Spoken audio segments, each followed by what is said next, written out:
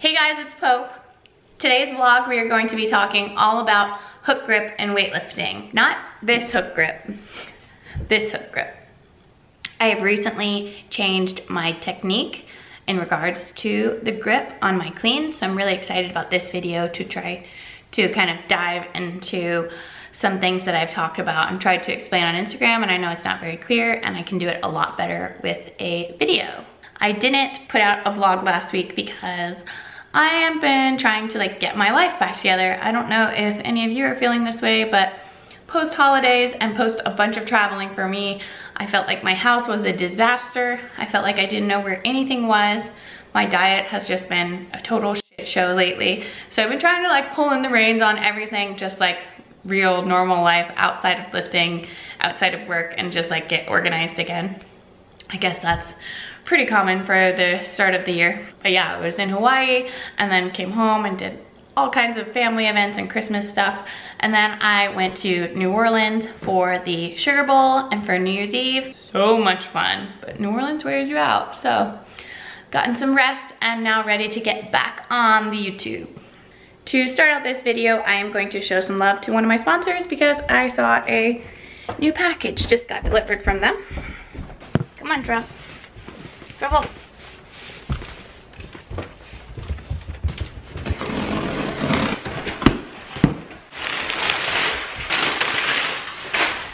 Wow. This is a lot of stuff they sent. Vanilla whey protein, always a staple. Some creatine. Looks like this is a deal, buy one get one free if you need to stock up on creatine. I am in a high volume phase right now, so I have been using creatine. I don't always use creatine because it does make me hold water and I can't do it too close to a competition when I'm cutting. But right now I will be using some creatine. BCAAs, pre-armed, pre-workout. I am loving this stuff right now. It has a little bit of everything, caffeine, BCAAs, creatine in it. Nothing too crazy though. Amino octane, I've talked about this one several times. Straight up caffeine and BCAAs, nothing else in it. Greens powder, which I posted on my Instagram story this week. I am trying to make this a part of my daily routine because I don't like vegetables. It's not the best tasting thing you've ever had, but it's not disgusting either. I wouldn't be able to drink it if it was gross. So I mean, it does taste a little bit vegetable-y, but I don't like vegetables because of the taste, so I can handle drinking this to get some micros in. Carb Max, super important. Intra-workout carbs when you're doing high volume stuff. And some ISO whey flavors I actually haven't tried before. Strawberry shake and cookies and cream. So I've got a full new stack now, which is awesome.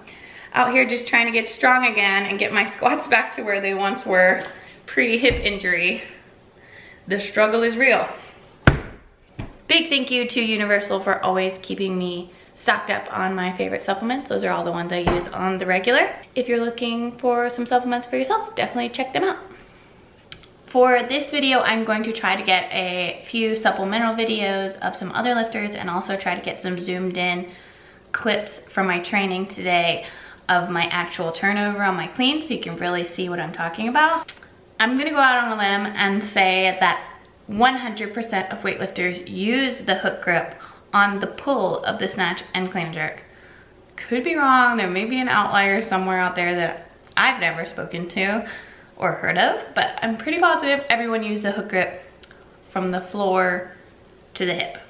And what the hook grip actually is wrapping your hand around the bar with your thumb first and then wrapping your other fingers around the thumb and the bar. And this really locks you in connected to the barbell. So if you're a weightlifter out there or a CrossFitter or just trying weightlifting for fun or using it as a supplement to your other sport or exercise, make sure you're using the hook grip off of the floor. You want to have that good sturdy grip so you are connected to the barbell. That's not really what today's video is about.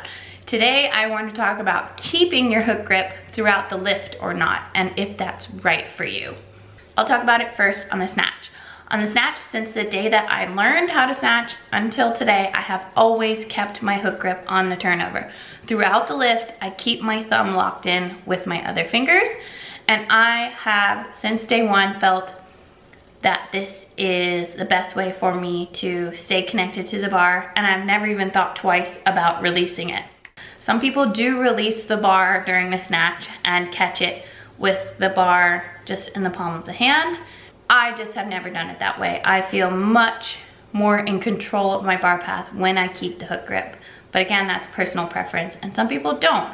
One of America's really good snatchers, she also has an American record, Kiana Welsh, she releases her hook grip not only on the turnover, but she also hops her hands a little bit. And I've also seen others in the past, like Sam Lower, do that before too.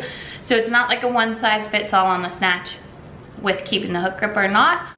If you're a beginner in weightlifting, I would recommend you keep the hook grip on your turnover, because you can really direct the barbell on your pull under the bar and put it exactly where you want it to go. The difference between keeping your hook grip on the snatch versus the clean is I don't think there is as many mobility limitations that are going to influence that personal preference.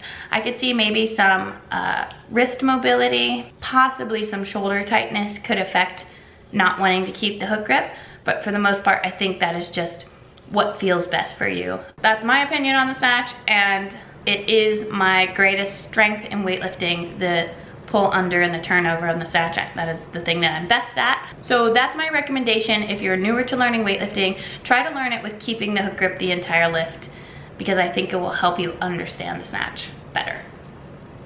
The clean is a whole different story. You'll hear a lot of people with varying opinions on this, and the coaches I've had in the past kind of disagree on this, I guess, in a way. The ultimate goal behind any of the arguments, though, is to place the barbell on your shoulder as efficiently as possible without any crash. Some people will say that keeping the hook grip will allow you to guide the barbell to your shoulder better and be in better control of it, which it does, just like I was talking about in the snatch. But other people say that it is slower, especially if you don't have the mobility in the lats, in the rotator cuff muscles and traps. There's all kind of factors that go along here that would prevent you from efficiently turning the elbows over with the hook grip. And that was kind of the problem I was running into, and why I have chosen to change my technique on this. If you've been following my weightlifting career for long enough, you will know that in the beginning of my days of competing at the national level, I had a horrendous looking clean. And those of you out there might be saying I still have a horrendous looking clean, but you don't know what it used to look like.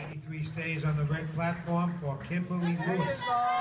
So I was cleaning up the bar crash when I first started out in weightlifting, and the bar would literally just like fling out of my hand and then eventually land on my shoulder. It was terrible. Working on the pull, working on learning to pull under over the years, even though it's my biggest struggle, it has improved a lot, even before I started changing my grip, but it still never got to the point where I could efficiently turn the bar over without a crash. So about a year ago, I started working on doing cleans while maintaining my hook grip throughout the entire lift. So from the ground all the way to the squat through the stand up, I was keeping my hook grip locked in. This really helped me learn how to pull under a clean. It really forced me to learn how to whip my elbows around at the right time, not wait on the bar to go super high in the air and then come back down.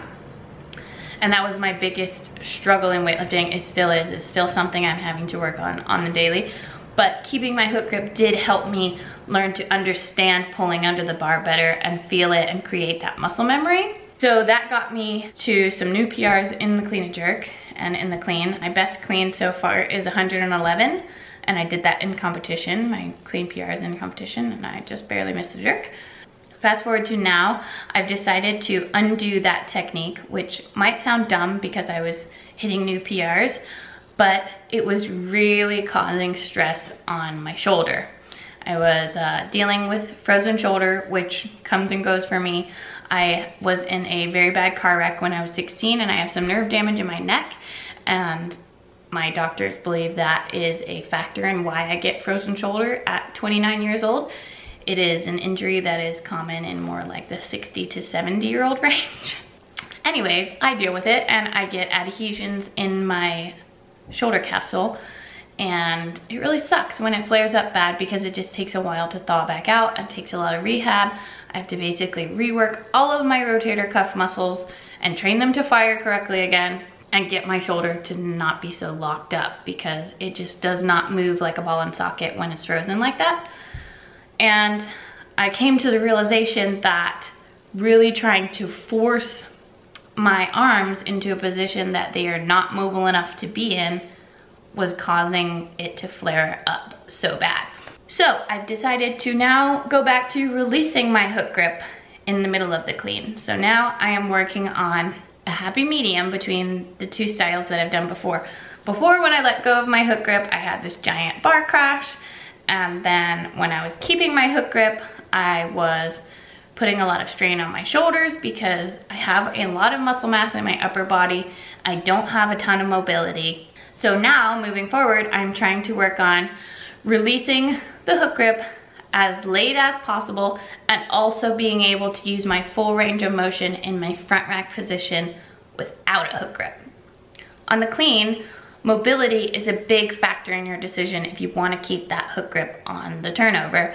If you can comfortably do front squats with your hook grip intact and it causes no like pulling sensation or really a lot of uncomfort, I think it's a great idea to keep your hook grip throughout the entire lift.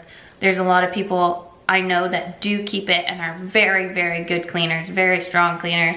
And they're able to place the bar right on their shoulders so efficiently, but they also have that really good upper body mobility.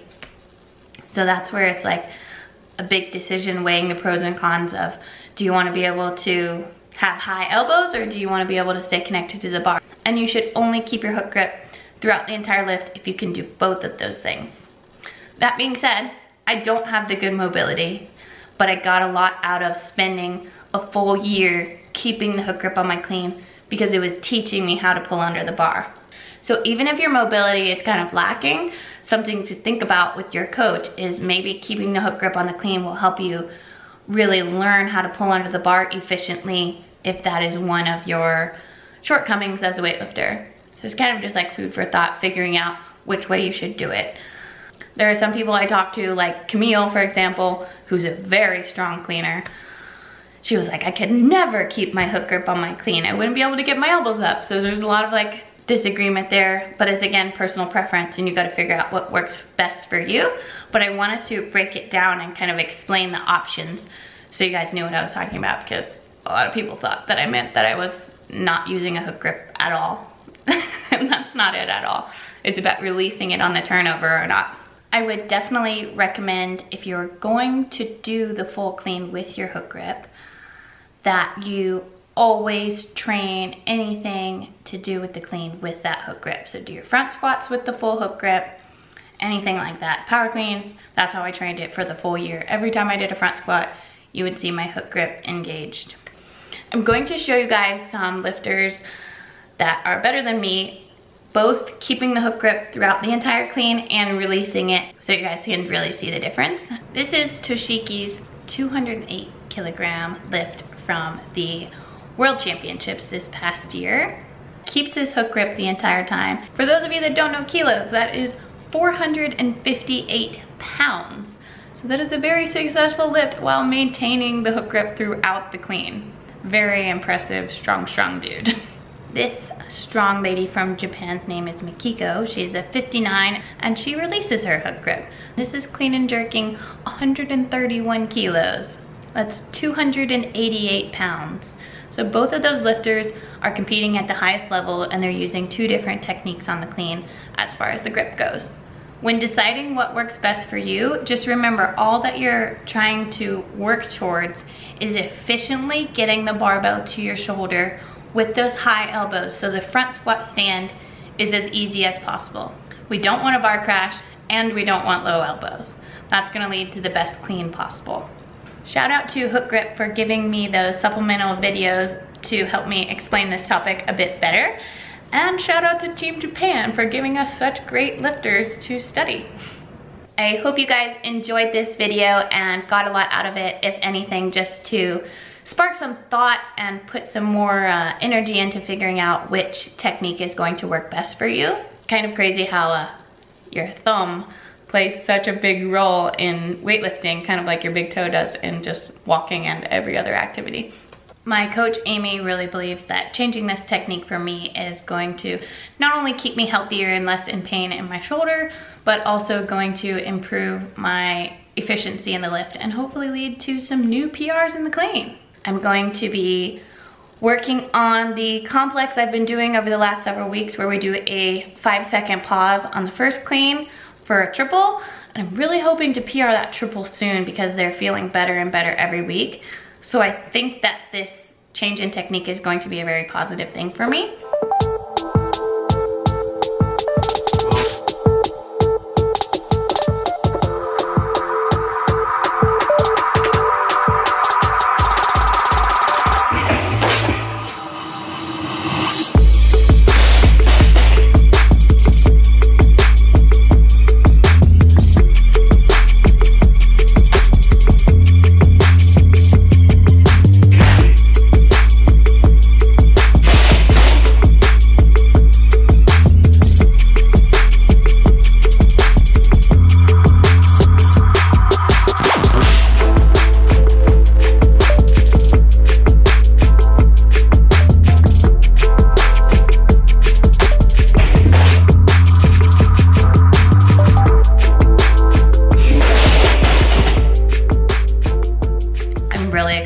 For this year, for 2019.